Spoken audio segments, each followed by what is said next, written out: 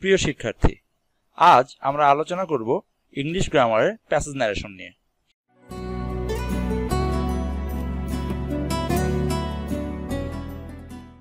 অনেকের কাছে এই প্যাসেজ ন্যারেশনটা অনেক কঠিন মনে হয়, কিন্তু আজকের ক্লাসটা দেখার পরে তোমাদের কাছে এই প্যাসেজ ন্যারেশন কোনোই কঠিন মনে হবে না, বরঞ্চ মনে হবে প্যাসেজ ন্যারেশন অনেক সহজ। তাহলে চলো দেখি কিভাবে প্যাসেজ ন্যারেশন সহজভাবে আমরা করতে পারি। দেখি প্রথমে কি আছে। রিপোর্টিং ভার্বটি যদি মাঝে বা শেষে থাকে তাহলে ইনডিরেক্ট করার সময় তা সেন্টেন্সের শুরুতে নিয়ে আসতে হবে। তাহলে আমি আগেই বলেছি রিপোর্টিং ভার্ব এবং রিপোর্টেড স্পিচটা কি।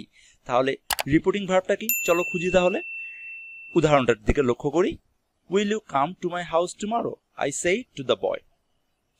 এই বাক্যে রিপোর্টিং ভার্বটা হলো আই সেই টু দ্য বয়। যখন আমি ইনডিরেক্ট স্পিচ করব তখন আই সেই টু দ্য বয় সবার প্রথমে নিয়ে আসতে হবে, এবং যথাযথ যে নিয়মে আমরা ন্যারেশন পরিবর্তন করি সেই নিয়মটাই ফলো করব। তাহলে ইনডিরেক্ট করলে কি হয়, I asked the boy if he would come to my house the next day. এখানে এই হাইলাইটেড অংশগুলো হলো এই বাক্য থেকে এই বাক্যে রূপান্তর করার জন্য কি কি পরিবর্তন হলো, মানে ডিরেক্ট স্পিচ থেকে ইনডিরেক্টে রূপান্তর করতে আমি কি কি পরিবর্তন করেছি। আস্কড ব্যবহার করেছি, যেহেতু এটা ইন্টারোগেটিভ সেন্টেন্স সেহেতু আমি আস্কড ব্যবহার করেছি, এবং যেহেতু অক্সিলারি ভার্ব দিয়ে শুরু সেহেতু ইফ ব্যবহার করা হয়েছে, এবং উইলের কারণে উড, আর টুমরোর কারণে দ্য নেক্সট ডে। এবার একটু লক্ষ্য করি আর একটু উদাহরণের দিকে। কি বলা আছে, you look a little bit like my mother, Jerry said to the lady, specially in the dark by the fire. এই বাক্যটি এর মাঝখানে Jerry said to the lady, মানে বাক্যটি ভাগ করা হয়েছে just Jerry said to the lady এইটা দ্বারা। এখন এটা যদি আমি ইনডিরেক্ট করতে চাই তাহলে এই Jerry said to the lady এটা সর্বপ্রথম নিয়ে আসতে হবে। তাহলে ইনডিরেক্ট করলে কি হবে, Jerry told the lady that. এরপরে কি করব, এরপরে আমি এই প্রথম অংশটুক যা আছে এই প্রথম অংশটুকের সাথে আমি পরিবর্তন করব ইনডিরেক্ট স্পিচ। তাহলে ইনডিরেক্ট স্পিচে পরিবর্তন করলে কি হবে, ইউ, ইউ কার সাথে পরিবর্তিত হবে, ইউ পরিবর্তিত হবে যেহেতু সেকেন্ড পারসন তাহলে এই অবজেক্টের সাথে। তাহলে অবজেক্ট কি, দ্য লেডি, পরিবর্তিত হয়ে কি হবে, শি। এবার যেহেতু এটা প্রেজেন্ট টেন্সে আছে সেহেতু পরিবর্তিত হয়ে পাস্ট ইনডিফিনিট টেন্সে হবে। তাহলে she looked a little bit like his mother specially in the dark by the fire.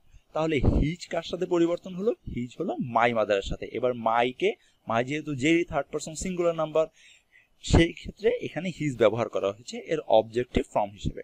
তাহলে বোঝাই গেল যে রিপোর্টিং ভার্বটা যদি প্রথমে বা শেষে বা মাঝে, প্রথমে থাকলে তো কোনো সমস্যাই নেই, তুমি প্রথমে থাকলে প্রথমেই বসাবা, যদি মাঝে বা শেষে থাকে তাহলে এটি অবশ্যই প্রথমে এনে ইনডিরেক্ট করতে হবে। এবার একটু লক্ষ্য করি পরবর্তী রুলটার দিকে। পরবর্তী রুলটা কি আছে, প্যাসেজে যদি বক্তা একের অধিক উক্তি ব্যবহার করে তবে প্রথম উক্তিটি উল্লেখ থাকার পর পরবর্তী উক্তিগুলো কি নিয়মে পরিবর্তন হবে একটু নিচে লক্ষ্য করি। যদি অ্যাসার্টিভ সেন্টেন্স থাকে তাহলে also said, again said, added, further added প্রভৃতি ব্যবহার করতে হবে, এবং যদি ইন্টারোগেটিভ সেন্টেন্স থাকে তাহলে also asked, again asked, further asked ইত্যাদি ব্যবহার করতে হবে। এবার একটু উদাহরণের দিকে লক্ষ্য রাখি। এই উদাহরণের মাধ্যমে অ্যাসার্টিভ এবং ইন্টারোগেটিভ সেন্টেন্সে কখন আমরা কোন কোন শব্দগুলো ব্যবহার করব সেগুলো পরিষ্কার ধারণা পাওয়া যাবে। তাহলে উদাহরণটা কি, I will help you to solve this problem. I am responsible for it. The boy said, why did you do it? Do you have time for it? You are leaving Dhaka this evening. সর্বপ্রথম এই passage narration করার আগে লক্ষ্য রাখতে হবে যে এখানে স্পিকারকে এবং লিসেনারকে, এবং আমার প্রত্যেকটি বাক্য ধরে ধরে দেখতে হবে যে এই বাক্যে কে কার সাথে কথা বলতেছে। তাহলে প্রথম বাক্যে কে কথা বলছে, প্রথম বাক্যে দ্য বয় কথা বলছে, কার সাথে, আমার সাথে। তাহলে এই বাক্যটি যদি আমি পরিবর্তন করতে চাই তাহলে আমি কিভাবে পরিবর্তন করতে হবে। আর আরেকটা লক্ষণীয় বিষয় হলো যে দেখো, I will help you to solve this problem এবং I am responsible for it, এই দুইটা বাক্যই অ্যাসার্টিভ সেন্টেন্স। তাহলে এই বাক্য দুটো কিভাবে পরিবর্তন করতে হবে, এবং পরের যে বাক্যটি আছে সেই বাক্যটি দেখো কি আছে, why did you do it, do you have time for it. তাহলে এই যে বাক্যটি আছে এই দুটি বাক্য ইন্টারোগেটিভ। তাহলে এই বাক্যগুলো কিভাবে পরিবর্তন করতে হবে একটু উদাহরণের দিকে লক্ষ্য রাখি। ইনডিরেক্ট করতে গেলে কি করতে হবে, সর্বপ্রথম যা বলেছি রিপোর্টিং ভার্বটি যদি আমার শেষে থাকে তাহলে এই রিপোর্টিং ভার্বটি ইন্ডিকেট করার সময় সর্বপ্রথমে নিয়ে আসতে হবে। তাহলে সেই অনুসারে the boy told me that he would help me to solve that problem. এই হাইলাইটেড অংশগুলো কোথায় কোথায় পরিবর্তন করা হয়েছে সেগুলো নির্দেশ করছে। তাহলে তোমরা সকলেই জানো যে অ্যাসার্টিভ সেন্টেন্সের পরিবর্তে দ্যাট ব্যবহার করতে হবে এবং উইলের পরে উড ব্যবহার করতে হবে এবং অবশ্যই মোডাল অক্সিলারি ফর্ম ব্যবহার করার পরে ভার্বের V1 ফর্ম বসাতে হবে। এখন যেহেতু ইউ কেন এখানে মি হয়ে গেল, কারণ ইউ কোন পারসন? ইউ হলো সেকেন্ড পারসন, তাহলে সেকেন্ড পারসন সবসময় পরিবর্তিত হবে কার সাথে? অবজেক্টের সাথে। তাহলে এই বাক্যে অবজেক্ট হলো আই। এইখানে অবজেক্ট উল্লেখ করা নেই, তবুও তোমার বুঝে নিতে হবে যে এখানে অবজেক্ট হিসেবে আই উল্লেখ আছে, সেই অনুসারে এখানে মি ব্যবহার করা হয়েছে। এবং পরবর্তী যে অংশটি আছে সেই অংশটি যথাযথ নিয়মে পরিবর্তন করা হলো। এবং একটু লক্ষণীয় বিষয় হলো দিস থাকলে এখানে দ্যাটে রূপান্তর করা হয়েছে। এবং পরের বাক্যটিও অ্যাসার্টিভ সেন্টেন্স, তাহলে সেই ক্ষেত্রে অ্যাডেড ব্যবহার করা হয়েছে। তাহলে বাক্যটি কি দাঁড়ায়? He added that he was responsible for it. তাহলে যেহেতু প্রেজেন্ট টেন্স আছে সেহেতু এখানে পাস্ট টেন্স হয়ে গিয়েছে, এবং যেহেতু অ্যাসার্টিভ সেন্টেন্স পরপর দুইবার আছে সেই ক্ষেত্রে এখানে অ্যাডেড ব্যবহার করা হয়েছে। এবার লক্ষ্য করি পরবর্তী সেন্টেন্সের দিকে। পরবর্তী সেন্টেন্সে কি বলা আছে? Why did you do it? Do you have time for it? You R living Dhaka this evening, I said.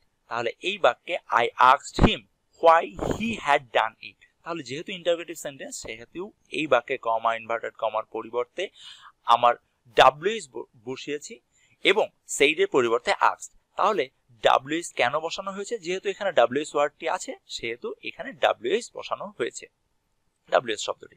এবং এটি কোন টেন্সে আছে? যেহেতু এটা পাস্ট টেন্সে আছে সেহেতু এই সেন্টেন্সটি পাস্ট পারফেক্ট টেন্সে পরিণত করা হয়েছে। তাহলে পাস্ট পারফেক্ট টেন্সের স্ট্রাকচার কি? Had plus V3। তাহলে সেই জন্য subject plus had plus V3 এটি ব্যবহার করা হয়েছে। এবং একটা বিষয় অবশ্যই লক্ষণীয় যে যখনই তোমরা ন্যারেশন পরিবর্তন করবে অ্যাসার্টিভ সেন্টেন্স বাদে অন্য যে সকল সেন্টেন্স থাকবে সেই সেন্টেন্সটিকে অবশ্যই অ্যাসার্টিভ সেন্টেন্সে পরিণত করতে হবে। এবং পরবর্তী বাক্যটার দিকে লক্ষ্য করি, I also asked if he had time for it. তাহলে এইখানে যেহেতু ইন্টারোগেটিভ সেন্টেন্স পরপর দুইবার আছে সেহেতু এই বাক্যে অলসো আস্কড ব্যবহার করা হয়েছে এবং কমা, ইনভার্টেড কমার পরিবর্তে ইফ ব্যবহার করা হয়েছে। কেন ইফ ব্যবহার করা হলো? যেহেতু এখানে অক্সিলারি ভার্ব দিয়ে শুরু সেহেতু এখানে ইফ ব্যবহার করা হয়েছে। এবং এর পরবর্তীতে ন্যারেশন আমরা যেভাবে চেঞ্জ করি সেই নিয়মেই পরিবর্তন করতে হবে। এবং শেষের বাক্যটি দেখি, শেষের বাক্যটি আছে you R living Dhaka this evening. তাহলে এখানে আমি কেন অ্যাডেড ব্যবহার করেছি? আমি তো এখানে সেইডও ব্যবহার করতে পারতাম, কিন্তু আমি ব্যবহার করলাম না এই কারণে যেহেতু এটি একটি কথার ধারাবাহিকতা, সেই কথার ধারাবাহিকতা রক্ষা করার জন্য আমি এখানে অ্যাডেড ব্যবহার করেছি। তাহলে I added that he was living Dhaka that evening. এবং এই অংশটু ন্যারেশনের যথাযথ নিয়মে পরিবর্তন করা হয়েছে। এবার লক্ষ্য করি পরবর্তী রুলের দিকে। এবার একটু লক্ষ্য করি, যদি রিপোর্টেড স্পিচে ইয়েস থাকে তাহলে ইয়েস এর পরিবর্তে রিপ্লাইড ইন দ্য অ্যাফার্মেটিভ অথবা replied in the affirmative and said বা আস্কড দ্যাট বসবে। এখন তোমাদের প্রশ্ন থাকতে পারে রিপ্লাইড ইন দ্য অ্যাফার্মেটিভ কখন বসবে এবং replied in the affirmative, said বা আস্কড এটা কখন বসবে। নিচের উদাহরণের মাধ্যমে এগুলো সব পরিষ্কার হয়ে যাবে। তাহলে উদাহরণটার দিকে লক্ষ্য করি। ডিরেক্ট স্পিচে কি বলা আছে? Farid said to Anik, have you completed your work? Yes, I shall submit it tomorrow, said Onik. এবার এটি ইনডিরেক্টে পরিণত করলে কি হয়? Farid asked Onik if he had completed his work. Onik replied in the affirmative and said that he would submit it the next day. তাহলে কি হলো? yes থাকার কারণে আমার replied in the affirmative and said that এটা ব্যবহার করা হলো। এবং তোমাদের প্রশ্ন থাকতে পারে তাহলে রিপ্লাইড ইন দ্য অ্যাফার্মেটিভ এটা কোথায় ব্যবহার করা হবে? তাহলে একটু নিচের উদাহরণটার দিকে লক্ষ্য করি। I said to him, have you done the math? Yes, I have also done another one, he said. তাহলে এইটা কিভাবে সমাধান করা যায় এটি একটু লক্ষ্য করি। Indirect স্পিচে I asked him if he had done the math. He replied in the affirmative and he said that he had also done another one. তাহলে এখানে আমি শুধু রিপ্লাইড ইন দ্য অ্যাফার্মেটিভ লিখলাম, আর এখানে replied in the affirmative and said that এটা লিখলাম। কেন এটা লিখলাম? একটু লক্ষ্য করো, দেখো ইয়েস এর পরে কমা আছে এবং এর সাথে আরেকটা বাক্য জড়িত, সেই কারণে replied in the affirmative and এই সেইড বা আস্কড এটা কখন লিখবো, যখন এই সেন্টেন্সটি অ্যাসার্টিভ সেন্টেন্স থাকবে তখন আমি এখানে সেইড লিখবো, যদি ইন্টারোগেটিভ থাকে তাহলে আমি আস্কড লিখবো, এবং যথাযথ যে নিয়ম থাকবে ন্যারেশন পরিবর্তন করা সেই নিয়মে বাদবাকি অংশটুকু পরিবর্তন করব। এখন লক্ষ্য করি নিচের উদাহরণটার দিকে। এবার দেখো ইয়েস এর পরে ফুল স্টপ আছে, মানে ইয়েস এর পরে বাক্যটা শেষ, সুতরাং এই কারণে রিপ্লাইড এন্ড দ্য অ্যাফার্মেটিভ এই অংশটুক এতটুক হয়ে শেষ হয়ে গেল। তাহলে বুঝতেই পেরেছো যে কোথায় রিপ্লাইড ইন দ্য অ্যাফার্মেটিভ এবং কোথায় replied in the affirmative and said বা আস্কড দ্যাট ব্যবহার করতে হবে। এবারে লক্ষ্য করি নো এর দিকে। রিপোর্টেড স্পিচ যদি নো থাকে তবে নো এর পরিবর্তে রিপ্লাইড ইন দ্য নেগেটিভ অথবা replied in the negative and said বা আস্কড দ্যাট ব্যবহার করতে হবে। ঠিক আগের নিয়মই, ইয়েস থাকলে যেভাবে পরিবর্তন করতে হবে, নো থাকলে ঠিক একইভাবে পরিবর্তন করতে হবে। তাহলে এটা লক্ষ্য করি, for it said to Anik, have you completed your work? No, I shall not do it, said অনিক। রূপান্তর করলে কি হবে ইন্টারোগেটিভে, for it asked Anik if he had completed his work. Anik replied in the negative and said that he would not do it. তাহলে লক্ষ্য করো no এর পরে একটা কমা আছে, এই কারণে replied in the negative and said that ব্যবহার করা হয়েছে। এবং পরের উদাহরণটার দিকে যাই, I said to him, have you done the math? No, I will not do it later, he said. তাহলে এটি সমাধান করলে কি হয়, I asked him if he had done the math. He replied in the negative and he said that he would do it later. তাহলে replied in the negative কি কারণে ব্যবহার করা হলো, নো এর পরে ফুল স্টপ আছে এই কারণে। এবং তোমরা অবশ্যই খেয়াল রাখতে হবে ইয়েস বা নো যাই থাকুক না কেন, রিপ্লাইড ইন দ্য অ্যাফার্মেটিভ এবং রিপ্লাইড ইন দ্য নেগেটিভ এটা তো লিখতেই হবে, এবং সাথে সাথে এই ন্যারেশনের পরিবর্তনের যে নিয়মগুলো আছে সেই নিয়মগুলো ভুল করলে কিন্তু হবে না, সেই নিয়মগুলোর দিকে সজাগ দৃষ্টি রাখতে হবে।